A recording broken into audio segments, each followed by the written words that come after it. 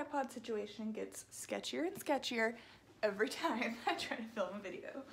What is up, guys? This video is literally so far overdue and I have absolutely no excuse. For those of you who don't know, I had the amazing opportunity to visit the Warner Brothers studio tour for Harry Potter in London back in July, and it was literally one of the best days of my entire life, and I really wanted to make this video that was kind of like an in-depth showing of like everything that goes on in the tour, with me also kind of like talking about the experience like from beginning to end. I want to make a quick disclaimer. I do want to just go ahead and say that there are some parts of the tour that are like very magical and very cool, and I know that some people kind of wouldn't want it to be spoiled for them if they like, so if you know you're gonna go in the next year and you're like big on, you like surprises, you like to not really know, and you like to just like be in the moment, I probably wouldn't recommend watching this video because I'm literally gonna say like everything that you see and show you most of it. But yeah, I just kind of want to get that out of the way there. I've been talking for like 1 minute and I'm already out of breath. Oh my god. So I guess I'll just kind of start at the beginning. So whenever you go on the studio tour to London, you need to make sure that you book tickets like way far in advance. I think I got mine like 2 or 3 months in advance because it definitely fills up. I know the first time that I went to London, I was trying to go and we didn't look for tickets until like 3 weeks before we went, and they were like completely sold out. So the tour is not actually in London, it's a little bit outside of London. So it actually requires that you're gonna take a train, and then once you get to the train station, you have to actually take a shuttle bus to the tour. It sounds super stressful and I was super stressed out about it. I was like, where are we gonna find this bus? Like, how are we gonna make it on time? How are we gonna know which bus is the right bus to take? But it's super obvious, right? When you walk out of the train station, they have like these giant buses that are like wrapped in like Harry Potter related stuff, like Hogwarts, all this sorts of stuff. It's very obvious. So you'll get on the bus, and I think it's about like a 10-15 minute ride there. On the way over there, they had this video playing of some of the actors and stuff in the films, you know, talking about, oh, you're about to go to the studio tour, like, you know, just kind of welcoming you there and showing you some little like tidbits of the kind of stuff that you're gonna see there to kind of get you hyped up for it, which was really cool. So whenever you pull up to the actual studio tour, it's basically just this massive warehouse on this huge cement lot, which like, I don't know what I was expecting, but yeah, I mean, it's literally just a huge metal warehouse and it has a big sign above it that says the making of Harry Potter. But in the little cement lot, it's super cool. Also, like, there's this little wall kind of surrounding the whole lot and it has pictures of newspaper clippings from like the Daily Prophet. And right in the middle of the courtyard was the actual chess pieces from the Sorcerer's Stone from the Wizard's Chess scene. So whenever you decide to go into the actual tour, you'll kind of wait in this little line and you'll show them your tickets to get in. Everybody that worked there was super nice, super helpful, like showed you in, welcomed you. It honestly felt like Disney World, but a whole lot better. Right when you walked in, they were advertising the new Fantastic Beasts movie, which I am so excited for. That was kind of the first taste that you get to see of actual costumes from the movie. That's kind of what you see right when you walk in. So after the little front entryway where they had all the Fantastic Beasts stuff, you kind of walk through this long tunnel and it leads you to this big room. So every couple months they switch out these different exhibits and they focus on some different movies, and luckily while I was there, the exhibit that had literally just opened was for The Goblet of Fire, which was so perfect because that is my absolute favorite book, favorite movie. Yeah, right when you walked in they had a giant like model of the Triwizard Cup. It was all lit up, it was blue, it was so beautiful. So then you will kind of see everybody's heading a certain direction. In the corner of this big area, there's a little line to wait in to start the actual tour.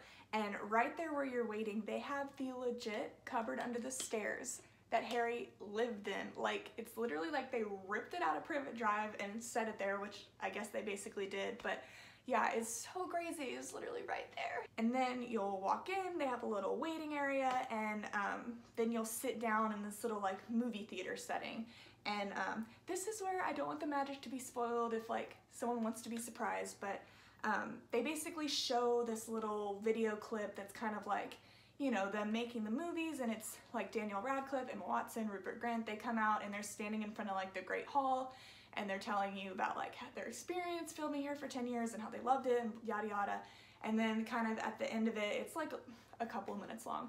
At the end of it, the doors kind of open and they walk into the Great Hall and they close, and then the movie screen actually like rises up and the doors of the Great Hall are like right there, and you actually get to like walk up to it, and a lady comes out and she asks for like a volunteer to open the door, and you actually get to like open the doors and walk into the Great Hall right there. Like it just starts like bam, like the magic right from the beginning, and I was just like, oh, I knew it was gonna happen because I'd watched videos, but it was so incredible to watch those doors open and walk into it and like, you know, actually feel like you're like in Harry Potter and a part of the movies. So that was really, really awesome. So the Great Hall wasn't like completely lined with tables like it is in the movies, which made me kind of sad because that wasn't like, you know, that's how you always see it. But they did have like one table, maybe two, and kind of all along the sides of it, they had some different costumes of like people from the different houses.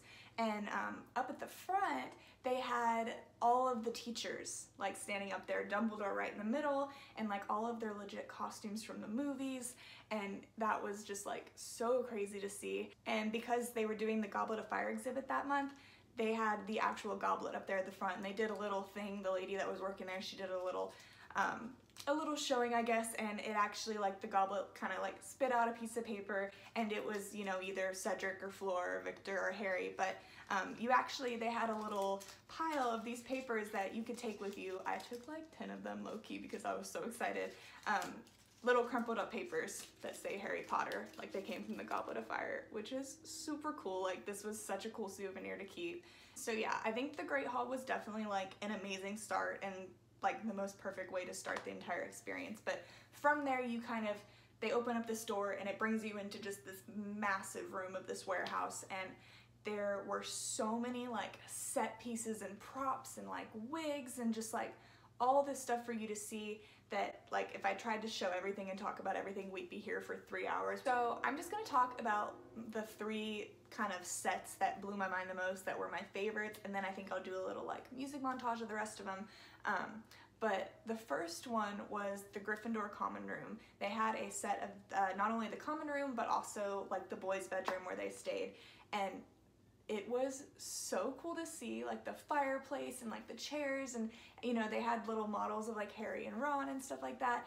And the amount of detail that goes into this stuff is just amazing. I'm gonna say this about like every single set, but you could tell whose bed was whose. Like you could tell Ron's had like the hand knitted quilt on it, and you know, all the like Chudley Cannon stuff on his bedside table, and like Neville had stuff from his grandma, and like it was just super cool to like look at all the little details. And then the next set that blew my mind was Dumbledore's office. So they had the actual model, or the actual, you know, entrance to his office where you say the password and it brings you up and everything.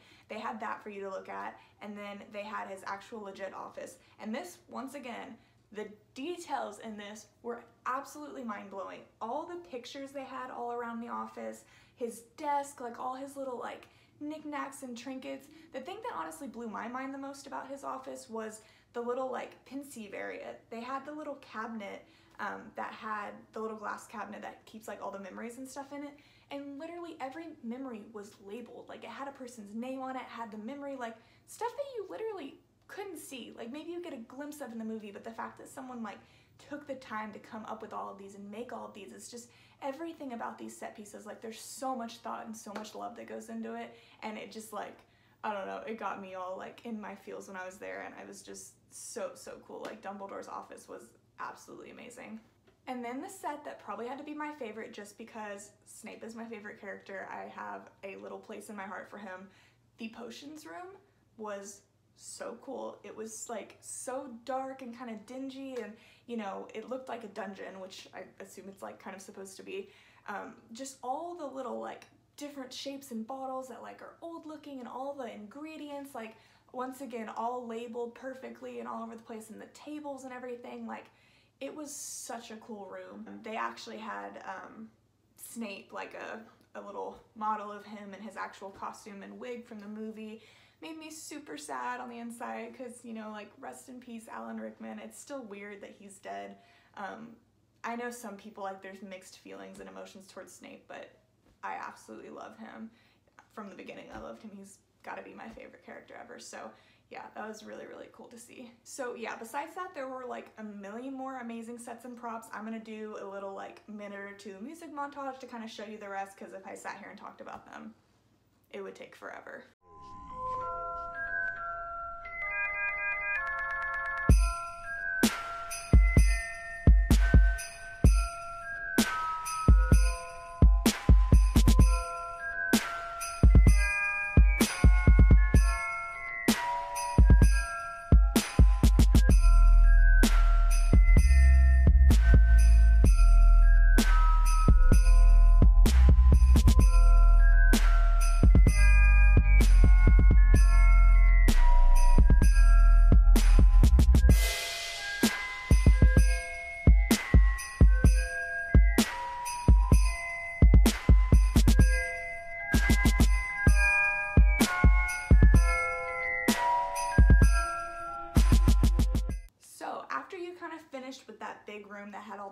and different like props and interactive bits and things like that, you kind of went into the Forbidden Forest area. I mean, it was like the legit set, like full on like big fake trees, and there was like fog and stuff coming out of there, and it was super dark and creepy, and you kind of walk through it. It's like a little pathway with all the trees and stuff, and you kind of come around a corner and you get to see Buckbeak, and it's kind of like an animatronic little version. She like bows and stuff and looks at you, and yeah, you just kind of got to like look at her. And then you went around the corner and they had like Aragog's kind of like lair, and that was like really creepy actually. It was kind of like an interactive thing where he like comes out, and then a bunch of like his creepy little spider children kind of come down, and super scary. Like honestly, a child would be terrified. So from there you get to go into the kind of like Hogwarts Express 9 3/4 area, which was, oh my god, so cool. Honestly guys, like they have this tour organized in the most amazing way that it just gets like more and more amazing as you go throughout. Like they know how to make you like see something and be like, oh my god, this has to be the best part, and then you go to the next part and you're like, oh my god, this is the best part. Like it just gets better and better like the more you go through it. Yeah, you walk out and you see like the actual Hogwarts Express, and it's like steaming, like it's ready to take off, and they have a bunch of signs of like the 9 3/4 that you can take pictures in front of. And then you can actually go into the Hogwarts Express, and they have a little scene of like Harry and Ron for the first movie, like eating all their candy and stuff. But this part literally made me cry because they had a side-by-side kind of image of like the first movie and like the last scene, and you know, them getting on the Express when they're like 11 years old to them, you know, putting their kids on it at the end. And that literally made me like shed a tear, because obviously these actors like actually grown up, I can't speak English, I'm sorry. They actually like grew up throughout this process, and you know, we grew up as we were watching the movies also, so yeah, super emotional. So from the Hogwarts Express area, you go into like, I kind of call this like the intermission. It's a little like cafe that you can go into where you can get butterbeer, and I believe that they said it's one of the only 3 places in the whole world that you can get butterbeer, so absolutely had to get some. It was my first time trying it, and I mean, it pretty much tasted how I expected. It was super good. It was kind of like cream soda, vanilla-y, butterscotchy, super, super good. You could get it just kind of regular or like a frozen form, I think, with like ice cream in it. So after you go through the intermission, you kind of go into like the outside area, which like was mind-blowing, just like I'm gonna say about everything. So right when you walk out, you see like the actual night bus, which was huge and so cool. You really couldn't go in it, which made me really sad. You could kind of stand on the back of it and take a picture, but you can't really actually get in. But I absolutely love the night bus. I got like a little model of it to take home with me because I just thought that was so cool. And then after that, you see like actual Privet Drive, which blew my mind because I kind of always thought, like as a kid, that these were just real houses, you know? I didn't think that they built like this legit little neighborhood for this movie, and you can actually walk into the house, and they have this little scene set up in there of all the like Hogwarts letters flying everywhere, and I mean, yeah, like the legit house, like that's it, like that's where they filmed it. You can actually walk in there, which was obviously super cool. And then from there, you kind of start to walk further down the lot, and this honestly had to be like, it's so hard to say what the coolest thing was, but this was mind-blowing. They had like the legit Hogwarts bridge. Like it was literally like they tore it off of Hogwarts and set it right on this like cement lot. And this bridge is seen in like so many iconic parts of the movies, and you could walk on it and it was like twisted and turned, all the boards were kind of like coming up and stuff, and like literally my heart was like fluttering when I was on it. I was like, this is so crazy. Like so many scenes were filmed on it, and it was so cool that it was like a legit bridge that you could walk on. So then from this lot, you kind of walk into like the final building, which is kind of the big finale of the whole thing. When you first start to walk in, they have a whole little area that's like about the different beasts and stuff from the movie, like the hippogriffs, the phoenix, like they have some different like masks and like replicas and stuff like that that you can see, and this is kind of a lot of the behind the scenes stuff, like blueprints and things like that. You kind of walk through that little area, and then you get to walk into the legit Diagon Alley. Literally, my heart was exploding. I have never in my life, I was like a little kid in a candy shop. Like they had all the buildings. I mean, Fred and George's like joke shop, like Ollivander's, like they had everything, and you could actually like walk through it, and once again, like all the details like in the windows of these shops, like all the stuff hanging, like and all the little individual like wand boxes in Ollivander's window, like they had Gringotts, and you know, it's all like crooked and twisted like it is in the movies. And I mean, yeah, literally I was in complete awe. I just like went silent when I walked in there, and I was just like looking around. I could have stayed there for hours. It was just completely incredible that they built from scratch this like huge amazing set for this movie. And yeah, I will never forget walking through there. It was so incredible. So then from Diagon Alley, you walk through another little area that shows you a bunch of blueprints of like set pieces and stuff like that. And this is the big final moment where you walk in and you see Hogwarts, like the actual Hogwarts.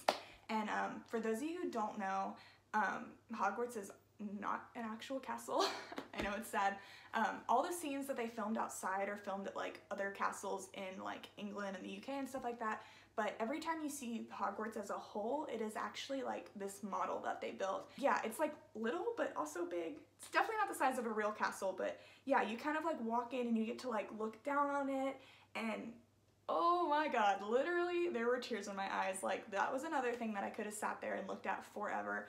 All around the room they had little videos playing showing you like when this model was, you know, used in the movies, because anytime you saw Hogwarts full on like in the movie, it was this model in front of you. And they were obviously able to like edit it and make it look like it was snowing and like change like the weather in the daytime and stuff like that. But once again, just details galore, like the little bridge and just like all the little rock formations and every little tower there was, and just all sorts of stuff. Like you could walk and look at it from high above, and you could walk down below, you could get so close to it, and it was just so cool. Like I am so jealous of the people that get to work at that studio tour and just like stare at Hogwarts all day, because it was absolutely mind-blowing. Like I think I could go back 10 more times and I would still be mind-blown by it. So from there you kind of walk out, and they have a little area that looks like Ollivander's. Basically it's like wands lined up everywhere, and it basically brings you out into the biggest, most amazing gift shop you have ever seen. I am planning on doing a video,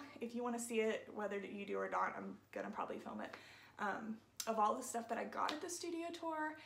It was a lot. I spent a stupid amount of money, but honestly no regrets, because I love everything I got there. Yeah, guys, that was my experience there. It's something I will literally never forget. I want to go back so badly, because as much as I loved it, I feel like I was so focused on like taking pictures and taking videos, because like I didn't want to forget it, that I wish I could go back and just kind of like enjoy it and kind of be there in the moment. But yeah, if it's ever something that you have the opportunity to do, like it's amazing. Like you will feel like, I don't know, you'll feel like you're in a dream world. So definitely recommend that you do it. Any of you that are wanting to go, I sincerely hope that you get the opportunity one day. And yeah, I hope you guys enjoyed this video. I'm sorry if it was like stupid long, but I plan on having some more Harry Potter videos coming soon. So if you want to see those, make sure you subscribe to my channel and like this video. So yeah, that's it. I'll see you soon, guys. Bye.